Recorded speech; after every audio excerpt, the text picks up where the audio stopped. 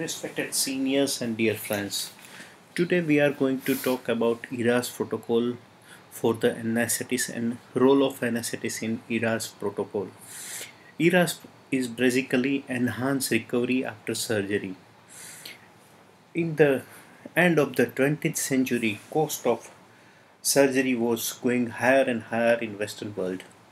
So to reduce the cost of surgery and for earlier discharge and earlier recovery of the patient, they started developing this guideline. And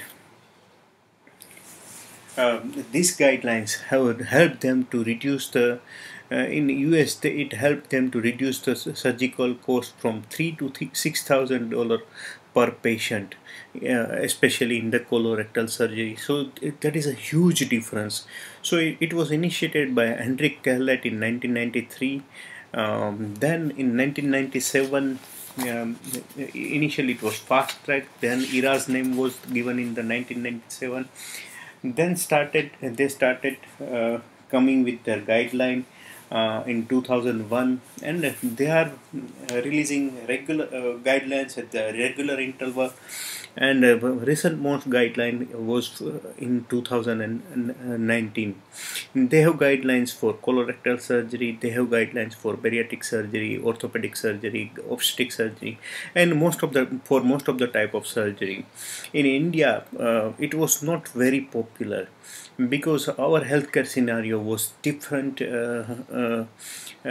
It is combination of private practice, corporate practice, and government practice. So private practitioner and corporate practitioner were not much worried about the cost, reducing the cost. So it was not very much relevant in India. But nowadays government is coming with various schemes like Ayushman Bharat and Mukhyamantri Amrutam Yojana in Gujarat, and because of this type of schemes, there are fixed packages, and that is why we will definitely need this in near future to reduce the cost of the surgery, so that healthcare professional can survive in this competitive scenario. So why ERAS? It is attempt to modify the physiological and psychological response to the major surgery. Any major surgery comes with the physiological and psychological response, and we try to modify that for earlier recovery and earlier discharge. So it is to reduce the complication and hospital stay. It improves. It leads to improvement in cardiopulmonary function, earlier return of bowel function, so that patient can start orally faster and can discharge earlier, and the resumption of the normal activities. So as soon as patient resume the normal activities, they are ready for the discharge. So why it is important for us? We anesthetists are intraoperative physician till the date, but our wish is to become a perioperative physician. If we want to become perioperative physician, this ERAS will going to help us a lot, because ERAS start from the pre-admission assessment to pre-op assessment to perioperative, intraoperative role of anesthetist to the post-operative role of the anesthetist. So this will going to help us to become a perioperative physician. Being an anesthetist, we are not getting the credit what we deserve, but if we become perioperative physician, we get recognition. We will get rewarded for that also. So this is important to become a perioperative physician, and ERAS will help for us. ERAS has mainly three component, or I will say four component: pre-admission counseling, pre-operative assessment, intraoperative management, and post-operative management. So if you look at the some of the ERAS protocol, pre-admission, we need to look for nutritional support. If patient is nutritionally poor, then there are all chances of intraoperative and post-operative complication. Cessation of smoking, control of alcohol, medical optimization. Same way, pre-operative, we need to assess the medical condition, optimize it.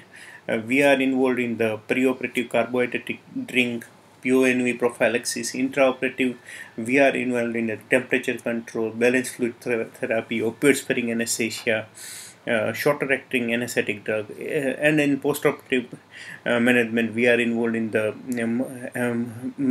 opioid sparing multimodal pain control, PONV prophylaxis, and earlier oral intake and earlier mobilization. So we anesthetists are involved in the various things like pre-admission counseling, fluid management, pre-medications, shorter acting anesthetic drug, intraoperative fluid management, mid-thoracic epidural, and other techniques, prevention of nausea, vomiting, opioid sparing anesthesia, and many other components of the ERAS.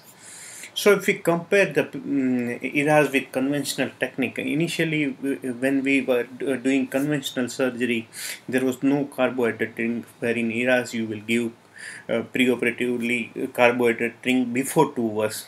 We were advised to, for overnight starvation, here you give carbohydrate drink before 2 hours of the surgery. Routine mechanical bowel preparation is not advised in the ERAS, while parenteral hydration was conventionally done, but here they promote the oral intake. The ERAS encourage exercise, decrease smoking, decrease alcohol consumption. It is about obtaining informed consent, provide information about the ERAS, identify comorbidity, and antibiotic administration also. In intraoperative period, initially it was conventionally it was spinal or general anesthesia, but here we combine general anesthesia along with the neuraxial anesthesia or with the blocks to reduce the requirement of general anesthesia and reduce the requirement of the opioids. Routine utilization of nasogastric tube, abdominal drains, and urinary catheter was conventional, but here it is when necessary. Previously it was empirical and liberal hydration. Here it is optimal fluid therapy, optimal oxygen maintenance, minimum tissue handling like laparoscopic surgery, central and arterial line should be avoided whenever possible, and we should control temperature also. Postoperatively, conventionally it was removal of tube congenital to the bowel motility, no enforced patient mobilization, and no postoperative nausea, vomiting management. But here it is everything. So ERAS is about complete management of the patient. Like here they take care of the patient even after 30 days of the procedures. So ERAS is complete management from pre-admission to the post-operative 30 days, and each and every aspect we are involved. So we'll look after one by one. As I said, in pre-admission optimization, counseling of the family and the patient is very important. Nutritional support, cessation of smoking, cessation of alcohol, pre-operative exercise, and medical optimization. We will look at it one by one. Counseling. This is very important to prepare the patient for the surgery. Patients has many fears in the mind. They are feared of the needle, they are feared of the IV fluid, they are feared of the anesthesia, they are feared of the post-operative pain, they are feared of the nausea and vomiting, and some unknown fear. So if we explain the things to the patient, it will reduce emotional and psychological stress of the patient. We have to set a realistic goal. Don't give too much of hopes, like there will if you tell the patient there won't be any pain, and if some pain will occur, then they will complain of it and they will get more stressed. So give them realistic goals, like there will be some pain only, or there will be sometime nausea and vomiting. So give the realistic goals to the patients. Stress is more in female patients, so we need more counseling of such patients.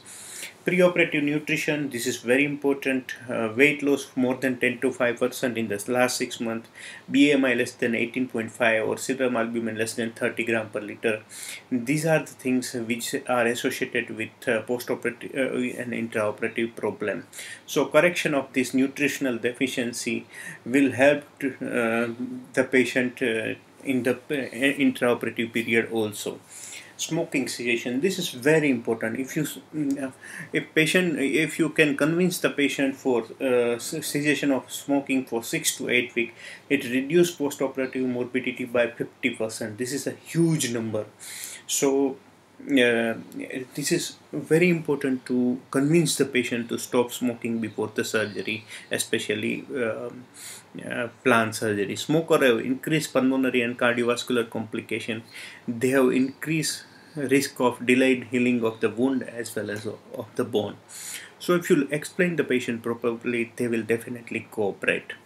Alcohol cessation, this is again very important. If patient is chronic alcoholic, they have 73% increased chance of post-operative infection, 80% increased chance of difficulty in breathing after extubation, and 29% increased chances of ICU admission. If you can convince the patient to leave alcohol at least for 6 to 8 weeks, it will reduce the complication rate drastically low. But be careful. If alcohol cessation is acute, then there are chances of alcohol withdrawal also. So again, it will create more problem. So in planned surgery, at least ask the patient to stop alcohol before 6 to 8 weeks of the surgery. Preoperative exercise, this is very important. It reduces the pulmonary complication, PO2 get increased, and it reduces post-operative pain scores and the anxiety. If patient cannot do physical exercises, at least ask them to do spirometry and respiratory exercises. That will help to earlier recovery after the surgery, and it will increase his PO2 also. So patient will have a smoother extubation and reduced chances of ICU admission and ventilation in the post-operative period. Medical optimization of various conditions like hypertension, IRT, metabolic syndrome, and glycemic control is very important to reduce the perioperative complications. And glycemic control is very important to reduce the chances of infection and redo surgery. Preoperative preparation, fasting and carbohydrate drink. In preoperative preparation, you will get fasting and carbohydrate drink. We will see in the next slides. Bowel preparation, infection prophylaxis, thromboembolic prophylaxis, and prevention of nausea and vomiting. So fasting and carbo, why it is required? Previously we were thinking that we should give the patient NBM for 8 hours, but fasting increases the metabolic stress. It leads to hyperglycemia and insulin resistance. All this happens because of prolonged fasting. Because it gives stress, it will lead to hypoglycemia and it will lead to catabolic process, and it will lead to all this like hyperglycemia and insulin resistance. So it is recommended to give 800 ml at bedtime and 400 ml 2 hours before surgery carbohydrate drink. So you can dissolve glucose powder in the 100 gram glucose powder in the 200 ml of milk, 200 ml of water, and you can give it. Or else you can give other clear drinks like black coffee or lime juice, but it should be clear, no milk. It can be used in non-insulin dependent diabetes mellitus without any problem. It can be used cautiously in insulin dependent diabetes mellitus, looking at the blood sugars. Avoidance of mechanical bowel preparation, this is for surgeons, but it is important for us also. It is troublesome, time consuming, and could be expensive because sometimes it requires preoperative hospital admission. It can result into abdominal pain, bloating, and fatigue preoperatively. It can cause fluid and electrolyte imbalance, and if patient is old age and if you give bowel preparation, there are all chances of electrolyte imbalances and dehydration. When you induce the patient, there will be hypotension because of patient is dehydrated, and it will create problems. Poor preparation may result in liquid stools, which increases the intraoperative chance of spillage and infection and leaks. It causes histological changes in colorectal mucosa. Potential bacterial translocation and anastomosis disruption is chances of there because of this changes in colorectal mucosa. In certain bowel preparation, it may produce explosive gases and increase the incidence of wound infection due to overgrowth of E. coli. Only few surgeries like low anterior resections where they advocate mechanical bowel preparation. Otherwise, they say that it is not required. DVT prophylaxis, again this is very important. Chances of DVT in prolonged surgery is very high. It is beyond our imagination, and if it at all occurs, then it can be it can cause mortality also. All patients for elective surgery should be started on only daily low molecular weight with heparin. It can be given before night before surgery, and it should be continued throughout the hospital stay. TED stockings should be used. It should be started preoperatively in the recovery area, and it should be continued intraoperatively as well as postoperatively till patient get mobilized. Antibiotic prophylaxis, this is very important. First dose of antibiotic should cover both aerobic and anaerobic organization, and it should be administered half an hour before the skin incision.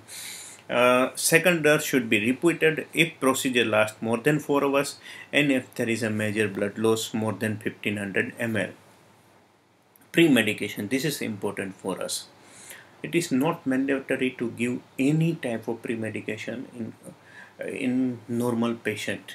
Ideal agent should be to reduce the surgical stress response without sedation, if at all required. Beta blocker and alpha 2 agonist, clonidine or dexmedetomidine, they are advised. They reduce the heart rate, they reduce the catecholamine release, and they reduce the surgical stress to the patient without causing postoperative respiratory depression or without increasing the chances of postoperative nausea and vomiting and sedation and chances of aspiration. NSAID, PCM, and dexamethasone, you can give. Dexamethasone works in two ways. It prevents nausea in the postoperative period, and it reduces the inflammatory response to the surgery, so there will be less pain also, and it increases the duration of block also. So for pre-medication, routine use of anticholinergic as a pre-medication is not recommended either for GA or spinal anesthesia. Whatever type of anesthesia you are giving, atropine or glycopyrrolate is not recommended nowadays.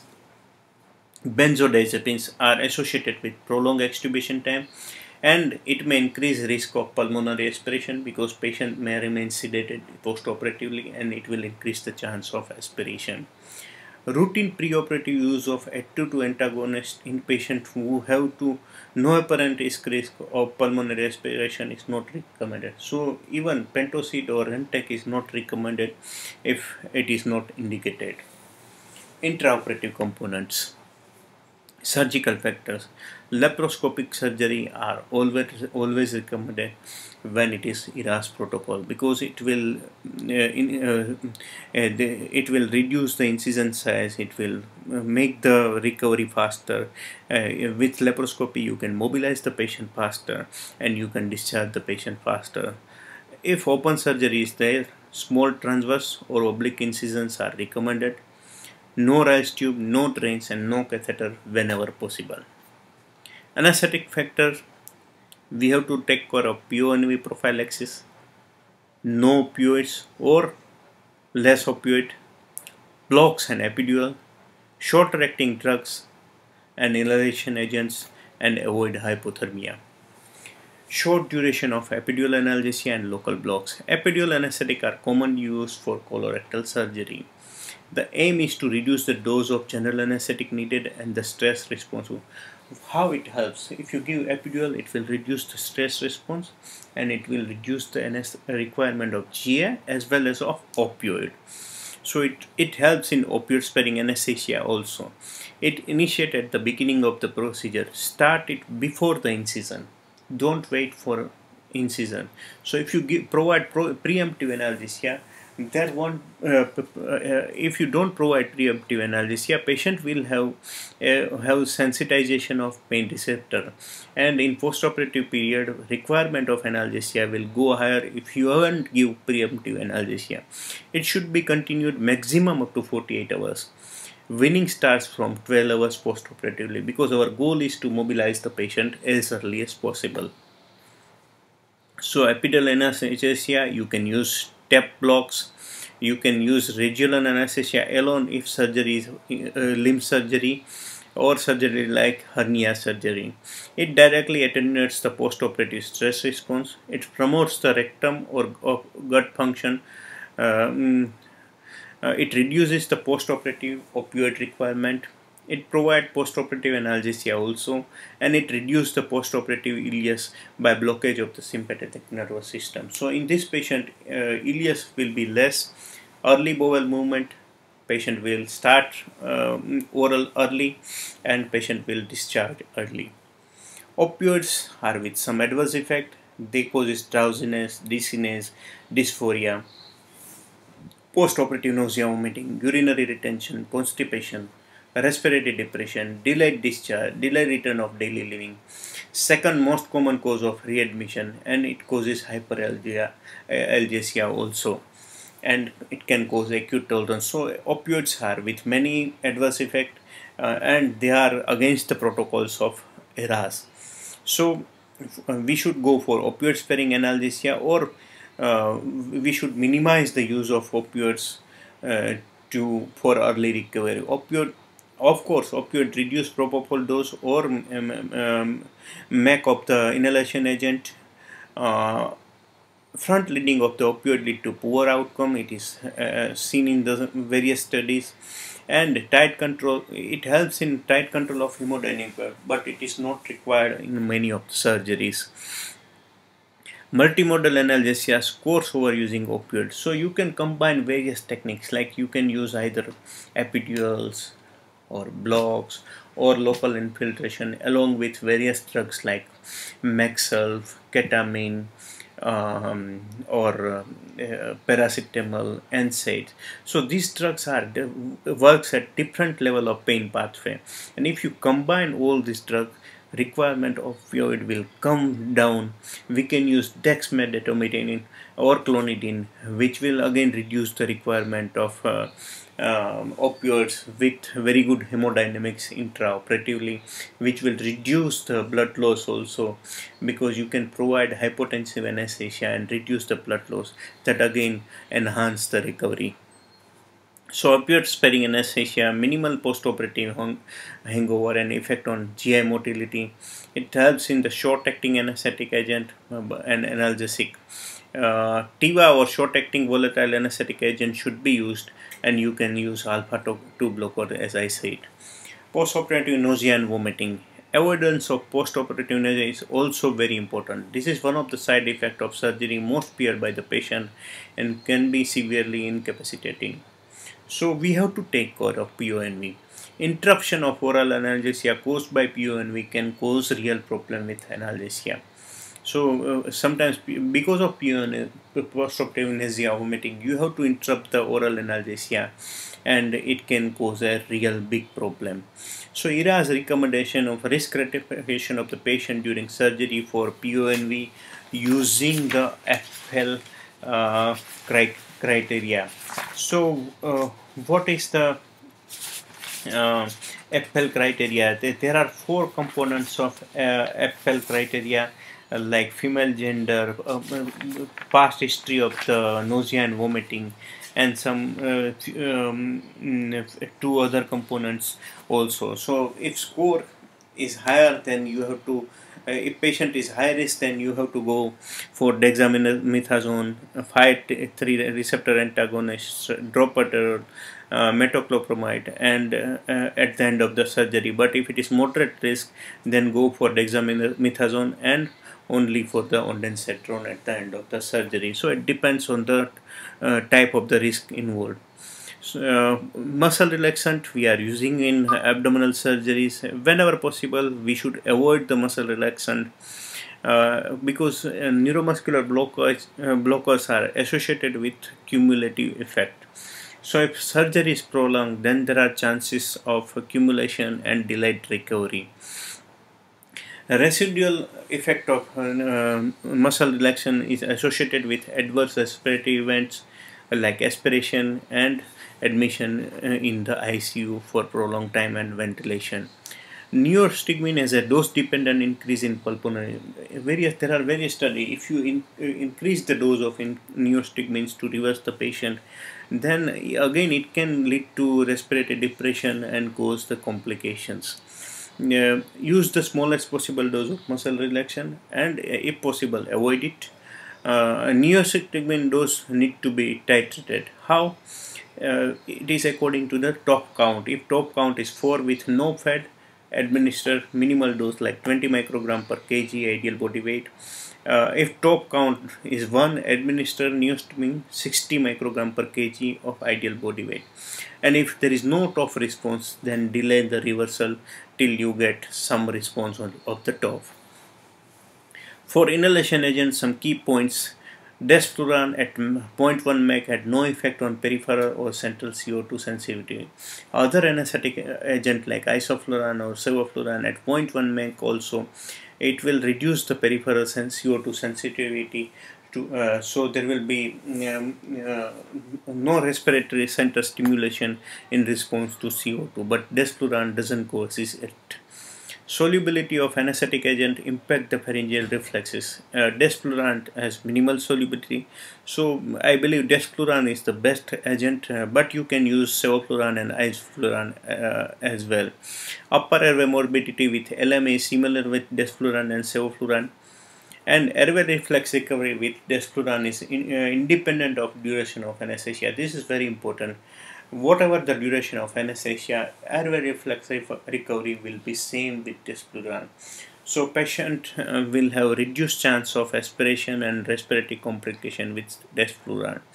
Nitrous oxide, again it is a controversial agent. It causes increase in nausea and vomiting, so it is against ERAS, but it provides excellent amnesia and analgesia, and it reduces the anesthetic and opioid requirement. So if you induce the patient with propofol and if you give prophylactic antiemetic therapy, it negates effect of the nitrous oxide on postoperative nausea and vomiting. So depends on the surgery. You can either use it or not use it, like nitrous oxide. But TIVA is the best for the ERAS protocol. Ventilation is also important to reduce the chances of lung injury in the postoperative period. We have to go for low tidal volume and higher respiratory rate like 6 to 8 ml per kg. High tidal volume can lead to lung damage like barotrauma and volutrauma. ATCO2 you should maintain around 40 mmHg. Some of the studies says that mild hypercapnia is also good. It causes vasodilatation and it improves the tissue perfusion, and that is how it helps in the wound healing also. Mild hypercapnia produces improves the respiratory drive also. Fluid management, again this is very important. If you keep the patient hypovolemic, it will lead to hyperperfusion of the organs. But if patient have hypervolemia, it will lead to tissue edema and delayed healing of the wound. So you have to keep the euvolemia, not higher, not lower. You can use various volume status measurement technique like vital signs like blood pressure, heart rate, physical examination like capillary refill, temperature, skin turgor, lab test like sodium, urea, blood lactate level. You can measure CVP, pulmonary arterial wedge pressure, or cardiac, various technique to measure the cardiac output. So goal directed therapy is recommended in ERAS, but not always possible in our setups.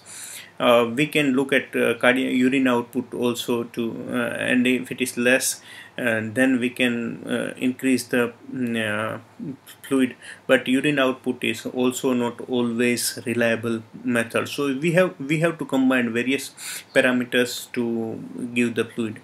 Liberal fluid will lead to higher chances of complication. That's why they advise to restrictive fluid management.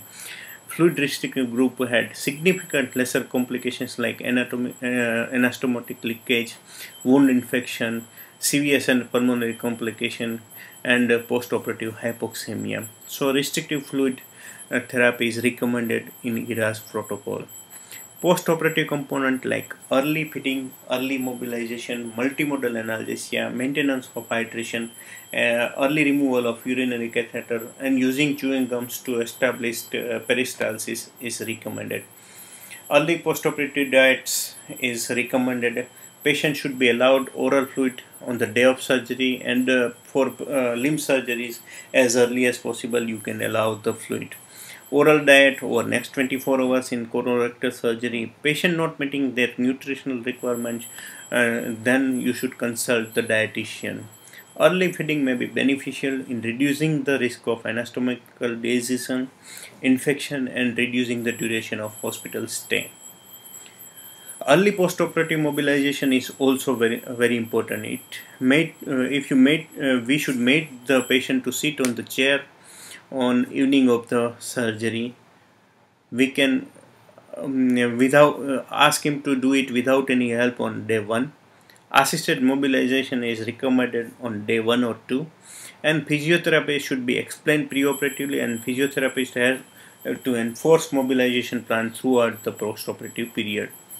Immobilization, even shorter duration, can lead to some deleterious complications like thromboembolism, loss of muscle strength, pulmonary atelectasis, and worsening of the pulmonary function. And all these things will lead to a delayed recovery and prolonged stay in the hospital. A restricted amount of fluid should be continued in the postoperative period as well. Duration of postoperative period, patient should be prescribed analgesic like paracetamol and NSAID. Once you stop the epidural, you should shift to NSAID and paracetamol or diclofenac. Opioids and tramadol should be reserved for the breakthrough pain. If patient has breakthrough pain, then only you should go for opioids and tramadol. Attention should be paid whenever opioids are administered to prevent nausea and vomiting, and regular antiemetics should be prescribed, especially when patient is either on tramadol or opioids. Last but not least, audit is important. Audit meetings should be regularly organized and should be attended by medical, nursing, and other ancillary staff. ERAS protocol is all about, they give 4 workshops like initial introduction, then how to implement in the hospital, and at last they audit with what need to be changed. So audit meeting should be done at the hospital level regularly to implement it in a better way. Clinical outcome including readmission rates and compliance to the various ERAS strategies should be regularly audited. Readmission rates after ERAS implementation should not exceed more than 10%. Results should also be disseminated using the local IT systems such as the internet and email. So this is how you can do audit. Post discharge, you have to ensure 30-day follow-up including phone call at 48 hours, 7-day clinical visit, and any emergency visit if required. So 30-day follow-up is also advised. So this is all about ERAS, and this is the way to become a anaesthetist to the perioperative physician. So take a part in the ERAS protocol in your hospitals and be a perioperative physician. My best wishes are with you. Thank you very much.